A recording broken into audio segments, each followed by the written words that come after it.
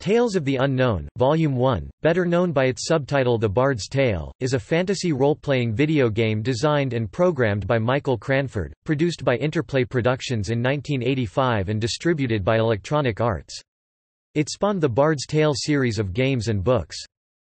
The Bard's Tale was noteworthy among other role-playing computer games at the time for its unprecedented 3D graphics and partly animated character portraits. The concept of the Bard was also an innovation. The Bard was author Michael Cranford's contribution to the genre, a character who casts spells by singing one of 6 tunes.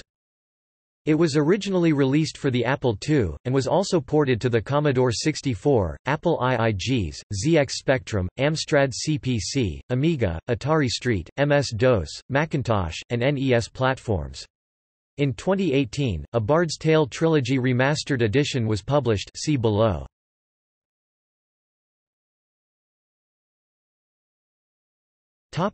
Plot. The following text from the box cover summarizes the premise. Long ago, when magic still prevailed, the evil wizard Mangar the Dark threatened a small but harmonious country town called Skara Brae. Evil creatures oozed into Skara Brae and joined his shadow domain. Mangar froze the surrounding lands with a spell of eternal winter, totally isolating Skara Brae from any possible help. Then, one night the town militiamen all disappeared. The future of Skara Brae hung in the balance. And who was left to resist? Only a handful of unproven young warriors, junior magic users, a couple of bards barely old enough to drink, and some out-of-work rogues. You are there. You are the leader of this ragtag group of freedom fighters.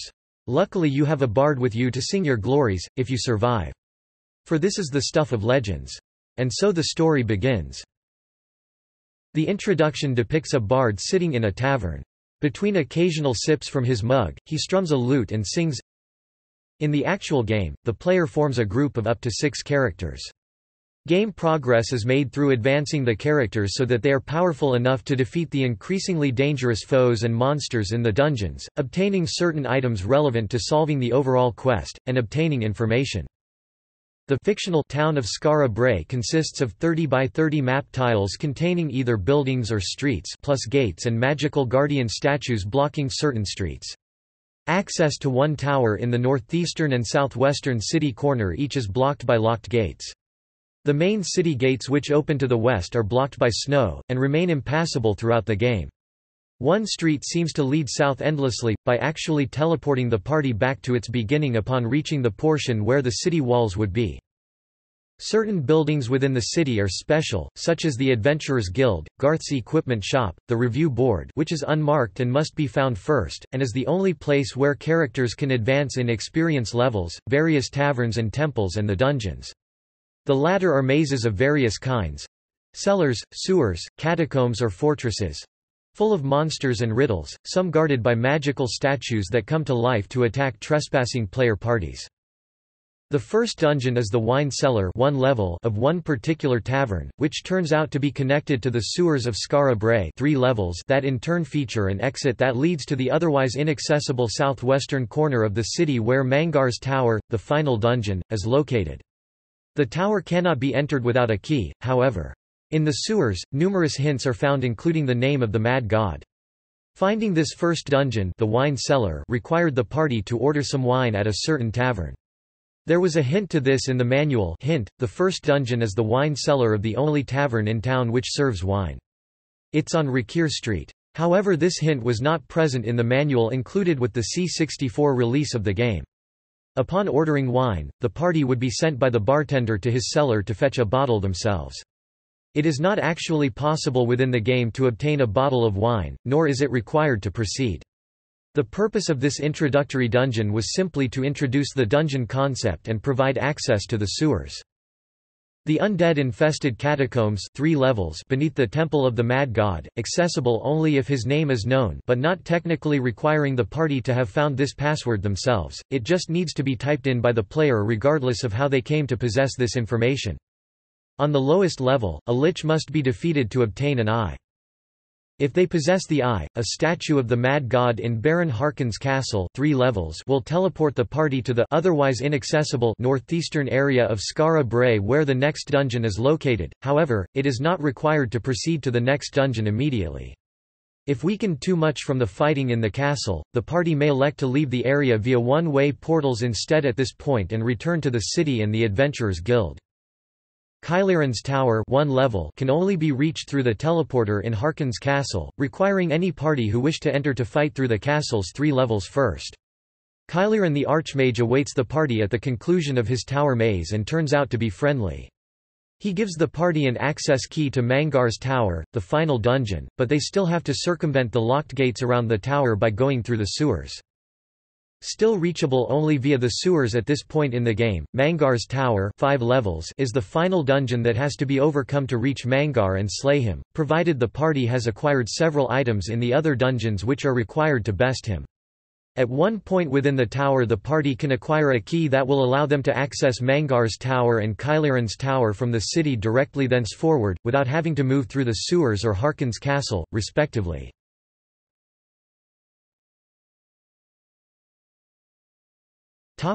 Gameplay. The Bard's Tale is a straightforward dungeon crawl.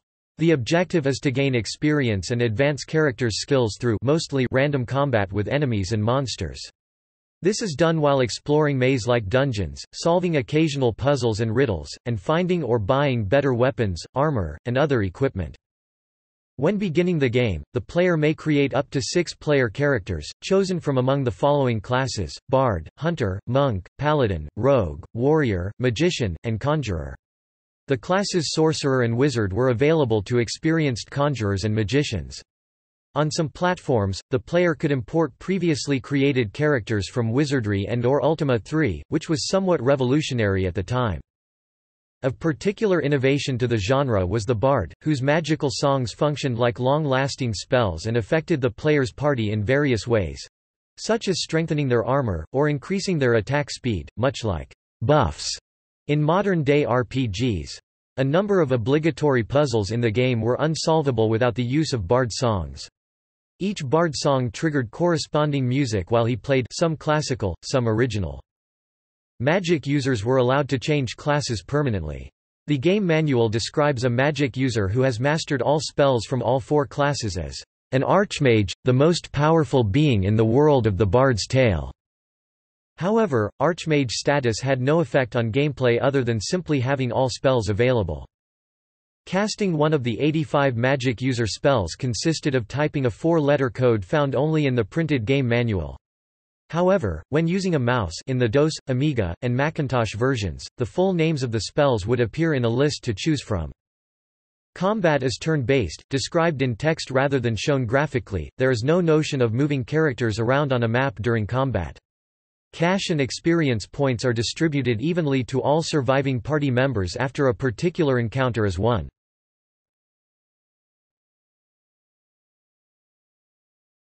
Cluebook.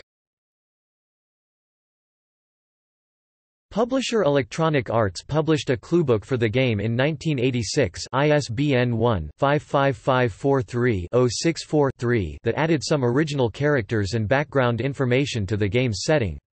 Written by T.L. Thompson, it purports to be an in-universe document that one Peles, who seems to be an influential individual working against Mangar behind the scenes, entrusts to an unnamed friend who has just come of age implicitly, the player party. It is the journal of Lord Garrick, Viscount of Skara Brae's sister city Hamelon.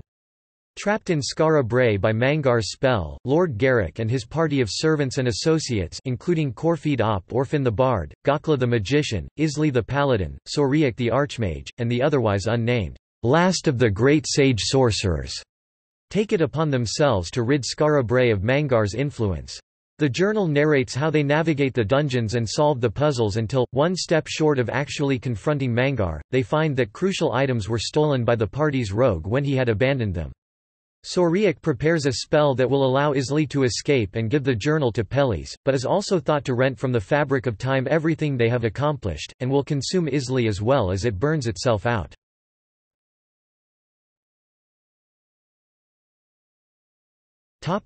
Development.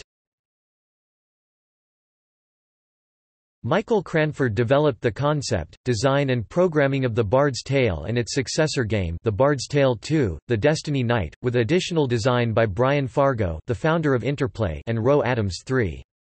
David Lowery designed the graphics, Lawrence Holland composed the music, and Joe Ibarra served as producer. Cranford was a devout Christian. He included references to Jesus Christ in The Bard's Tale, and all but one of the city names in The Bard's Tale 2 are taken from the New Testament.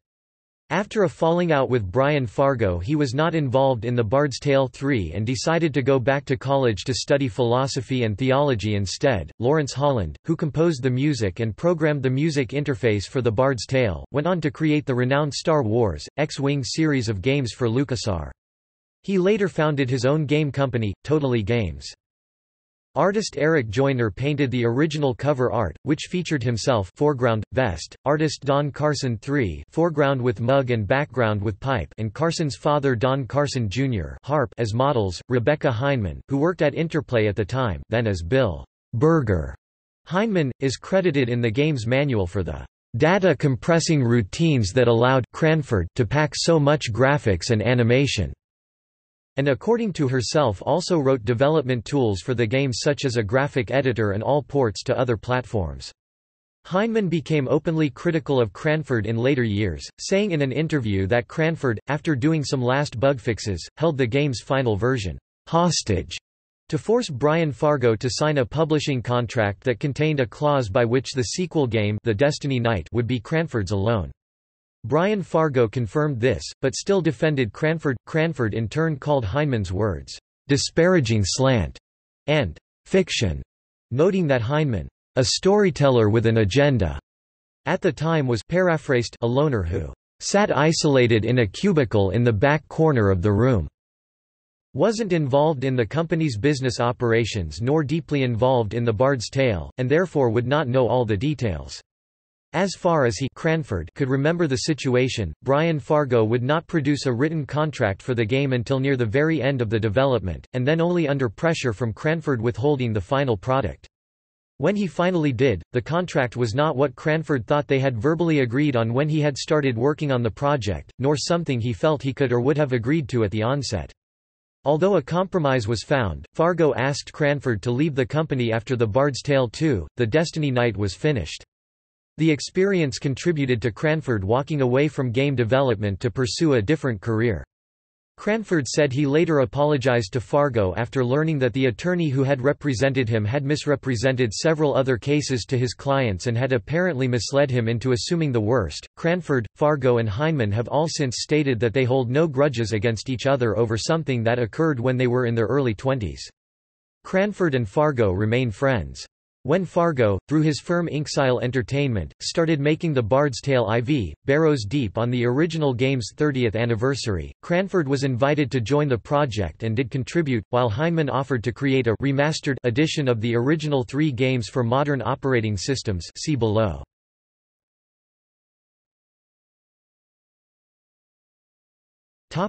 Reception.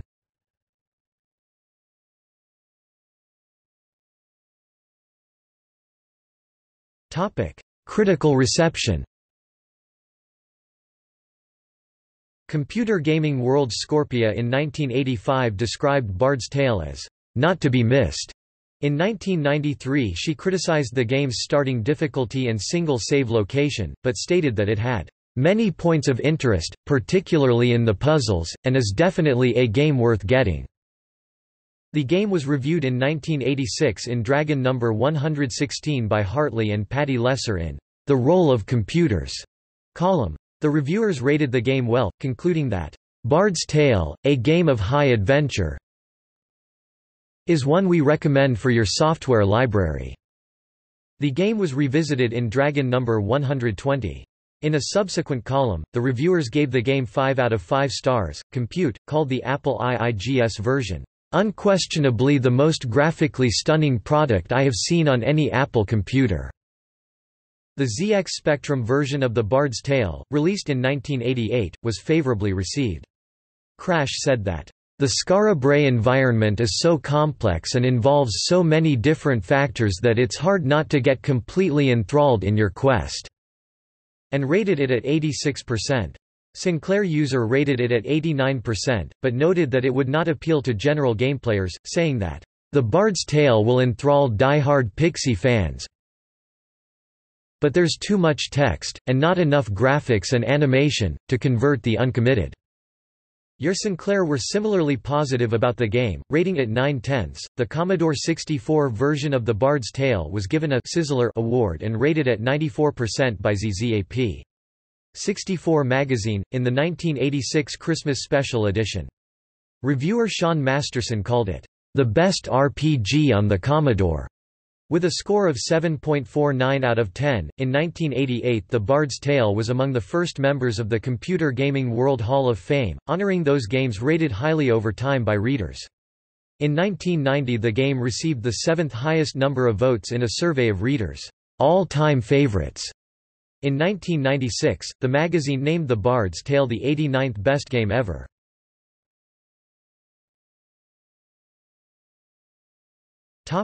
Commercial performance. The Bard's Tale was very successful, becoming the best-selling computer RPG of the 1980s at 407,000 copies. It was the first non-Wizardry computer role-playing game to challenge the Ultima series sales, especially to Commodore 64 users who could not play Wizardry. A Commodore version did not appear until 1987, with inferior graphics to that of The Bard's Tale. By 1993, over 1 million copies of the game had been sold.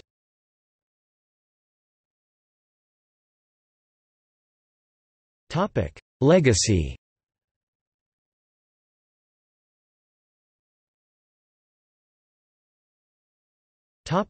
Sequels. The Bard's Tale was both a bestseller and a critical success, and produced 2 official sequels and a construction set in its time. The Bard's Tale 2, The Destiny Knight 1986. The Bard's Tale 3, Thief of Fate 1988.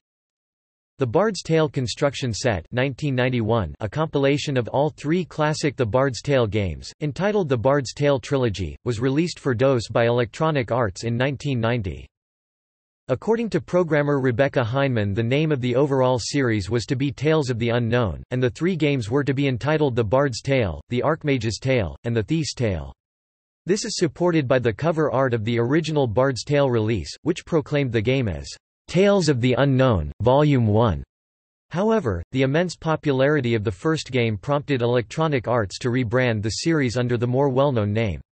Michael Cranford, however, stated that an Electronic Arts agent they worked with had come up with the city name Skara Brae and the game's title, The Bard's Tale, from originally, Tale of the Scarlet Bard, and that the Destiny Knight was never going to be called The Archmage's Tale. What was originally going to be The Bard's Tale IV became an unrelated game called Dragon Wars 1991 at a very late point in its development process, due to rights issues after developer Interplay parted ways with publisher Electronic Arts.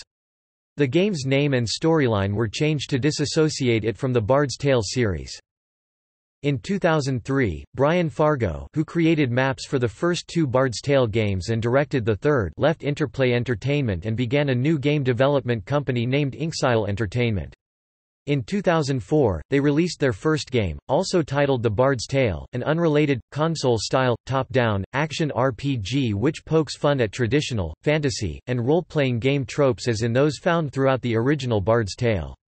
It was not a proper sequel to the classic series, nor was it connected in any respect apart from the title and location. The story takes place on the Orkney mainland, where the ruins of real-world Skara Brae lie. Although a legal loophole allowed Inxile to use the Bard's Tale name and the company had evidently planned to incorporate more elements of the original games, Electronic Arts still owned the original trademarks for the Bard's Tale series itself, and Inxile was not legally allowed to use any of the plot, characters or locations featured in the original trilogy in their 2004 game. In May 2015, Fargo announced he was planning to develop a sequel funded through crowdfunding on Kickstarter, The Bard's Tale IV. The game, which was released in 2018, continues the storyline of the original trilogy but has significantly changed gameplay. The Mage's Tale was published by Inxile in 2017 as a spin-off game using virtual reality technology. It was developed concurrently with The Bard's Tale IV.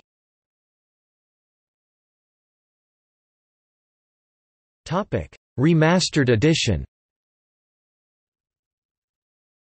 Following the successful Kickstarter campaign to create a proper fourth installment to the series, Rebecca Heinemann offered to create a remastered version through her company Old School that would run the original trilogy's content on a modern computer instead of the emulated versions offered by Inxile. After reaching a beta stage, Old School and Inxile agreed to transfer the project to Chrome Studios. Chrome Studios and Inxile released the Remastered Edition in 2018 and received very positive responses. The Remastered Edition essentially re-wrote the original games, keeping only the storyline and gameplay design but little if any of the original game code. Graphics, sound and user interface were updated to modern standards, various bugs were fixed and a unified authoritative gameplay was devised when it turned out that there were significant differences not only between parts 1, 2 and 3 of the original trilogy, such as the number of characters in the party or spells being available at different levels, or not available at all, in different installments, but also between ports of the same game. Some content was added, including female character portraits and inconsequential references to the Bard's Tale IV storyline.